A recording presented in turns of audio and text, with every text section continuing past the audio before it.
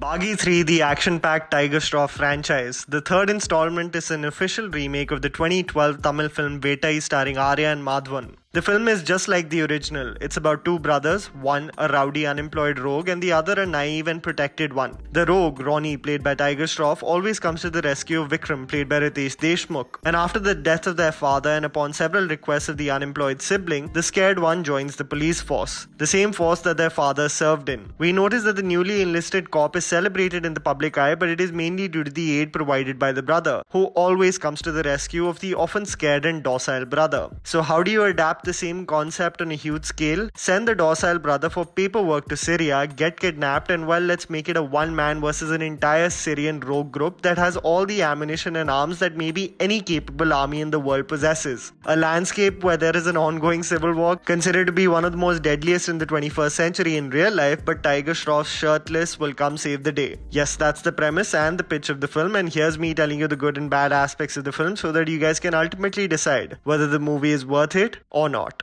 The good. Action and screenplay. See, it's crystal clear in my mind as I saw this film that if it gets certain technical aspects right and the protagonist has a clear vision of how he wants to be seen in the eyes of the masses, then in the Indian market it will do exponential business. Even though the action in the film takes a bizarre over-the-top turn in its second half, it is undeniable that it serves its purpose, and when you have to choreograph action sequences with an actor like Tiger, it leads to the design of the most intricate sequences that look grand and serve its purpose. I have to also commend the creators on the development of the storyline, especially with its screenplay. The choice of developing the relationship, the lawless nature of humans, and the system over a period of time develops genuine interest. So even though all the features of the film serve a purpose, that is, so that audiences cheer uncontrollably, it caters and delivers exactly that. Also, this movie made it very clear to me that Tiger Shroff is not pretending to be anything different than what his movies are intended to be. See, Tiger knows there's no point in featuring in a movie that exposes his frailties as an actor. The goal of the individual is to become the biggest action hero of Hindi cinema, and with a film like Baaghi and the future also containing only action films for Shroff, the man will do the stunts, have the killer one-liner dialogues, and people will come storming into the theatre, and honestly I see nothing wrong with that. Moments. There are several moments in the film that shine and honestly had a lasting impact in being convincing despite its larger-than-life pitch. Some of which includes a moment of confusion as both Tiger and Shraddha's siblings are getting hitched together, an angle of an honorable cop wanting vengeance, and even the hilarious sequence of Riteish being handed responsibilities as an officer. So the movie, like any commercial movie, shines definitely in moments. The underwhelming aspects. The music. Just like the film is a remake of a successful Tamil film, there hasn't been much inventiveness when it comes to the music other than its background score. The movie and its soundtrack is a clear example of the recycled content of the Hindi film industry that is getting produced on a consistent basis. Thus, Bahane 2.0 taken from the movie Thus. I would have never imagined I would have preferred Abhishek Bachchan and Zaid Khan over Tiger Shroff.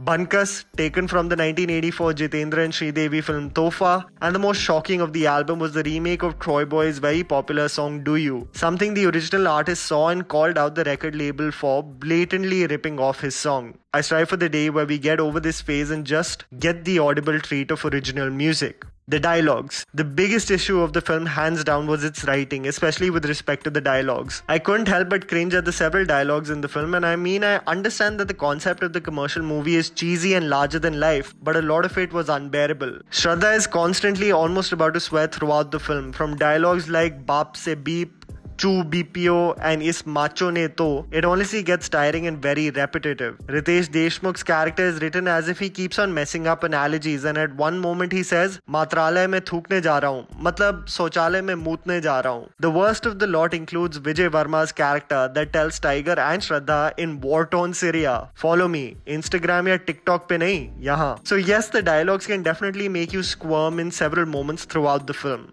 the logical side. See, when it comes to what did not work in the film, you can't help yourself but point it out, is when the second half kicks in, your logical and pragmatic minds tune in. If you remember Baaghi 2, it provided for a compelling development of the story until Ronnie appears at the base of Manoj Bajpayee's character, and then no bullet can even touch the actor even though he is surrounded by thousands of militia, choppers and tanks. Similarly, Baaghi 3 also transitions into the same one man versus a rogue group that honestly requires some form of shooting practice, because they miss the man or take certain decisions which from a combat point of view make no sense. He stands for like 5 minutes in front of 3 choppers and nothing happens until he runs. He literally jumps and catches one of them in mid-air, jumps with great precision by the way as everything blows up around him. He starts jumping and landing like a superhero. He starts transitioning into Wonder Woman sequences with a shield as his legs are exposed. Tanks appear but follow him rather than shoot at him, surround him rather than attack him. And then the realization that Ronnie is actually an embodiment of Jaya Bachchan from K3G. She sensed people's presence, but he hears his name and appears out of nowhere. These moments will definitely make you hysterically laugh. I just want to conclude by saying the surprising aspect of the film is that I was thoroughly entertained in the first half and how the characters were fleshed out. I made a conscious choice of not watching the Tamil film Vetai, as it often leads to a predictable viewing experience, but it's undeniable. The first half represents what carefree commercial Hindi cinema is known for: funny sequences, the development of a romance, and Ronnie always coming to save the day. See, the craziest aspect of the film is that it's not trying to be smarter than it is. The creators are extremely self-aware that they are presenting an over-the-top commercial action film with moments that are intended to get hooting and cheering in theaters. So 8-year-olds will fight like MMA trained fighters, Tiger Shroff will beat hundreds with ease, and Tiger will deliver cringy one-line dialogues.